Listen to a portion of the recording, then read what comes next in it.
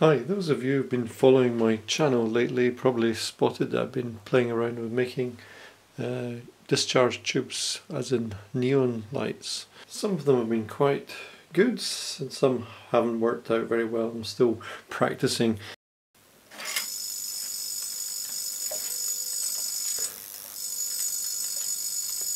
This is a neon tube I made recently and it's started to fail. And it's worth looking at what the failure is. As it worked at the beginning, it did overheat at one point, but it was working, and now it won't work on an ordinary neon sign transformer. I can just get it to start working. This is on an oil burner and it's starting to glow, but some really odd behaviour. Notice the glass wall is glowing, particularly where the join is made. Right, I've got set up here the tube under test. So this is our tube here, and this is a Geiger counter connected to the counter over here, and I have a high voltage supply which I can adjust at this point. So we've basically wired this up just now. This will be anode and cathode, and we're pointing the detector around about this part here. So if I put the supply voltage on, and that's 10 kV across the tube, and that's 15 kV, and we are getting 50 counts per second.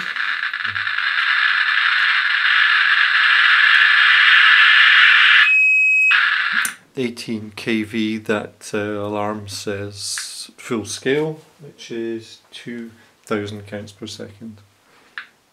I always like to double check that it's not interference with the detection equipment, because sometimes electrical noise produces a false signal. This was a little piece of lead here, and I'll apply the voltages again. So that's 10 kV,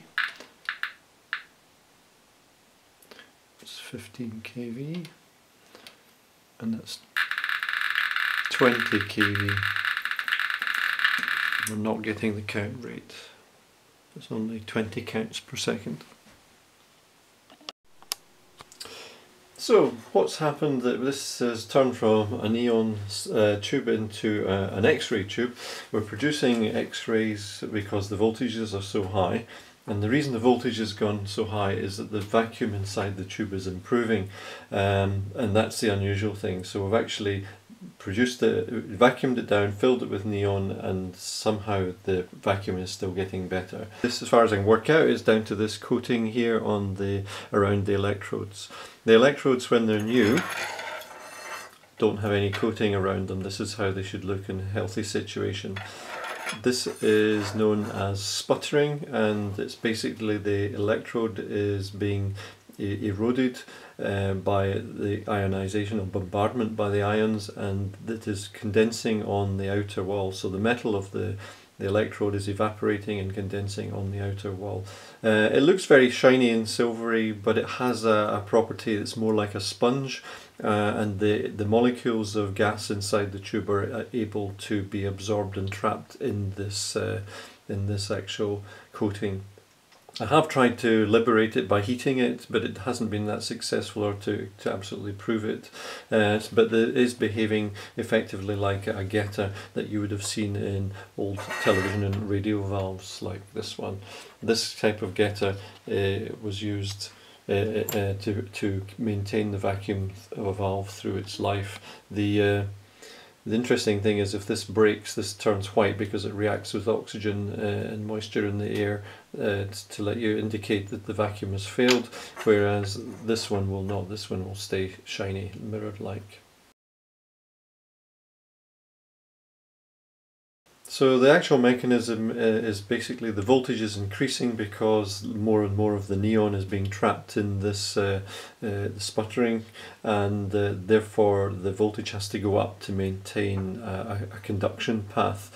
And as that happens, you also start hitting the walls by quite high speed and energetic electrons.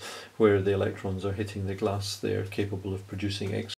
Of course, this can't happen in an ordinary neon situation because the transformers driving these tend to max out about 15 kV, and basically not being able to drive it, the tube would just extinguish, so it wouldn't get to the point of producing X-rays.